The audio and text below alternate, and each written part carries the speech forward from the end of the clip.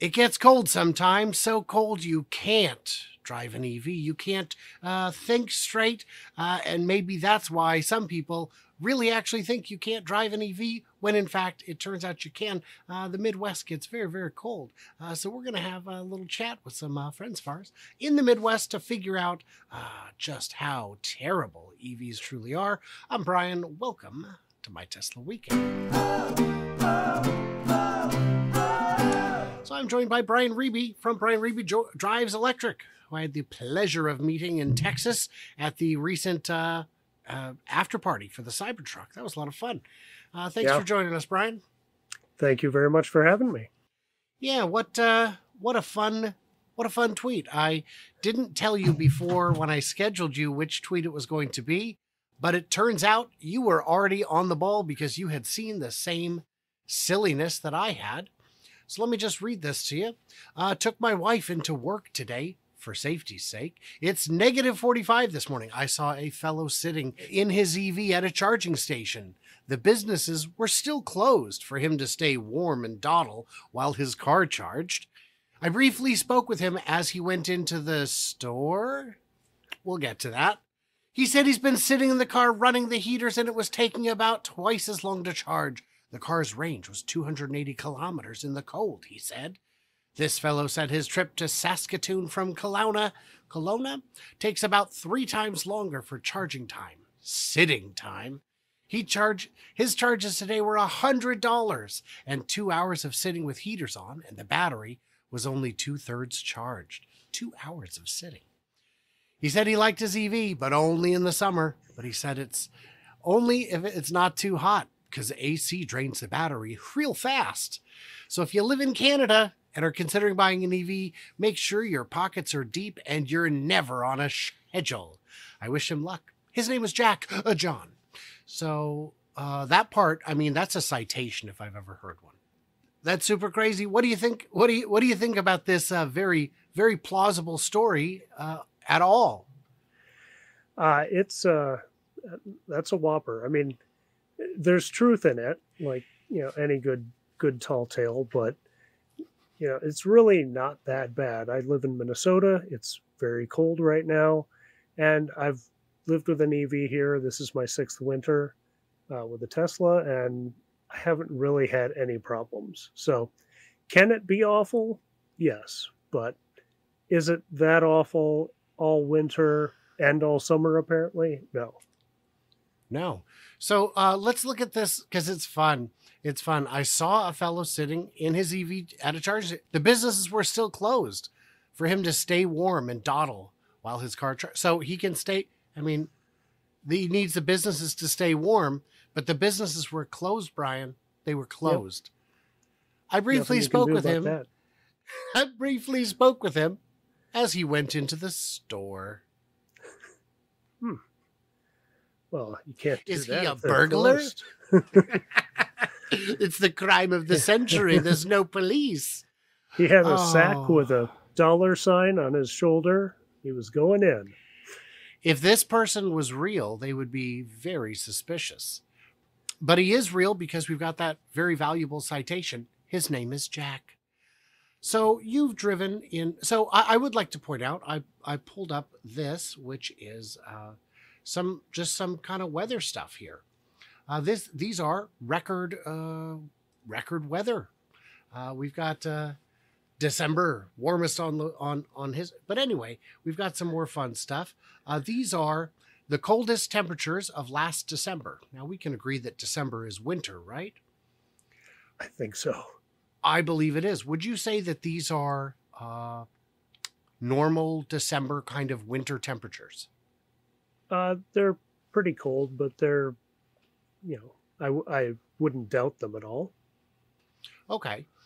Because it can get very cold in the Midwest, and it does. And that is true also into Canada. You can look at, again, this map here and see that it does get, colder where you are, for example. Mm-hmm.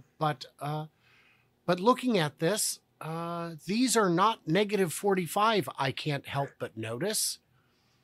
Do you know there are a lot of states that have never had negative 45 degree weather? I've heard that, yeah.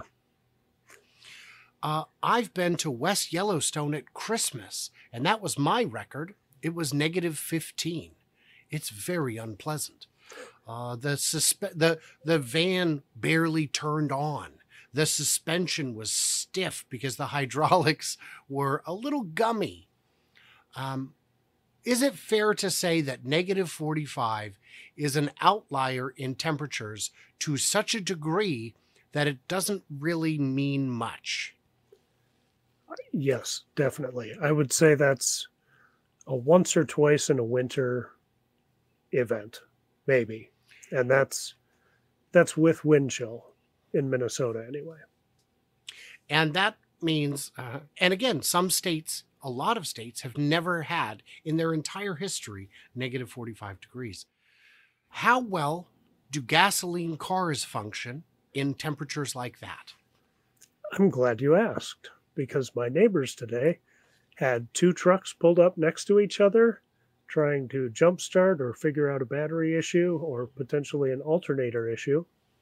And I was feeling very sorry for them having to deal with that with their gas trucks.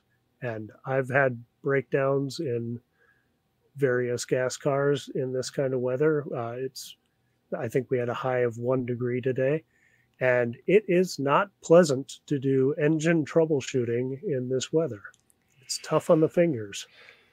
It is tough on the fingers. When the temperature drops, your starter can struggle, your battery can struggle. Voltage at those temperatures is suboptimal. Once you get it started, it's got to warm up all those fluids in the crankcase, which have gotten a little thick because of the temperature. And in a lot of these places, people will have block warmers. Can you tell us what those are? Yeah, block heater is a plug you have sticking out of the front of your diesel truck. You can also have it with a gas truck to keep the oil pan warm. But definitely for diesels, because that diesel fuel gels in these cold temperatures. And so you want to keep that a little toasty so it can flow.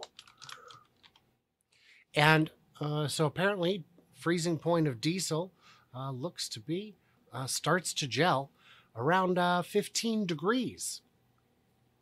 So that's a whole lot warmer than 1 degree or -45. Yeah, we used to have some box trucks at a company I worked for, and if somebody didn't plug those trucks in overnight, they were just dead in the morning. Sometimes you could plug them in, warm them up, and get them to go, but sometimes they had to be towed, in this really cold weather. So you got to be really careful with diesels in the cold. Electric range can be shorter in weather like this. How much range impact have you experienced in, below freezing temperatures? Below freezing, I would say generally, 20 to 30% drop on the really cold days, the negative below 0 days. I usually say when people ask, you can lose about 50% of your range. And that's on the cold wind, blowing snow, kind of days. And then you've got gasoline cars, which, as everyone knows, get the same range regardless of altitude, regardless of temperature. Not quite true, is it? No, definitely not. I've got some friends up in North Dakota, and somebody was taking a trip across, and, today it was, I think, 15 below. They were driving 70 miles an hour and had a headwind that was pretty strong. And, they were, just making it charger to charger, and it wasn't pleasant, but it was doable. But I've got another friend up there who has 2 Teslas, and they charge on 110 in their apartment, and they've gotten by for 5 winters with just that. And then if they need a bigger charge, they go to a charger in town. That's exactly what I do. I just have 110 at home. My brother's an electrician, and he's going to come out and get it wired up for me in a couple weeks, as of 3.5 years ago. So any day, I am confident that will happen. And even though I didn't have an EV, I still spec'd it in because I will eventually, and I know getting you back here is going to be impossible. So, but gasoline cars lose efficiency in very cold weather. Not 20% or 30, maybe 20%, but not 30 to 50%. So this is an electric car anomaly. How much slower is the charging? It all depends on how you've preheated your battery. I charge at night. I plug in at home, charges overnight. It's fine in the morning. So I don't really pay attention to level 2 speeds. But I did take a stop at a supercharger the other day. Didn't have had maybe 10 minutes of preconditioning, and so it was charging at about a minute per percentage, but that was over 50%. And again, with a cold battery, as it was warming up, it was charging a little faster, but then we were also getting into that higher part of the pack. So it was kind of evening out at that 1 minute per percentage. But had I then driven to another supercharger with that pack warmed up and charged there, it would have been normal supercharging speeds. Normal speeds. And the thing I like to point out when people say that, my trips, I plan them so tight that I have to have 1,000 miles of range. A gentleman on X yesterday literally said he needs 1,000 miles of range before he'll consider it. And I said, well, for me to consider a gas car, I need gas to get down to $20 a tank, $12 a tank to match what I'm paying. I need it to be done at my home. I need someone to fuel it up at home. I need 0 to 60 in 4 seconds, and I need it for under 50 grand with 7 seats. You in? You got something for me? You don't? Well, and you never will, because that's not how gas cars work. And with every vehicle, there's a give and take. The right car for me might not be the right car for you. If you're living in North Dakota and some of those places, an EV is not right for you yet. But if you're along the main highways, if you have a place to charge at home, it's really not nearly as inconvenient as people think it's going to be. On level 1, a gentleman said to me, well, you can only add, over 12 hours, you can only add 60 miles of range. I said, I'm not going to do the math. What I said is the average U.S. driver does 45 miles a day. 45 is less than 60. And I don't plug in for 12 hours. I plug in for 16, 20, whatever it is. Right. Even if you're working a 9 to 5, you've got more than 12 hours to charge.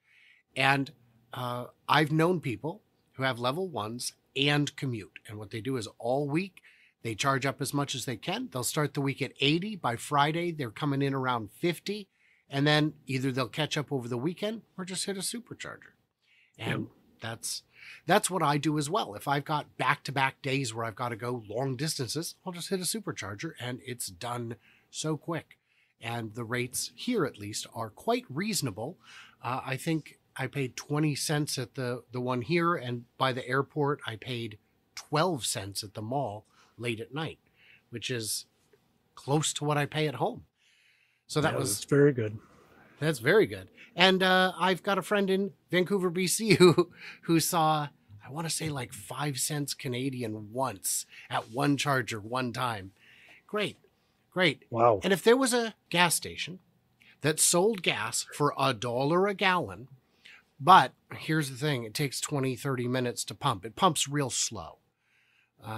They'd be the only gas station left standing. Because you can't tell me people won't choose to save $60, $70 per trip, per fill-up, when I see people sitting in line for 15 minutes at Costco to save a dime.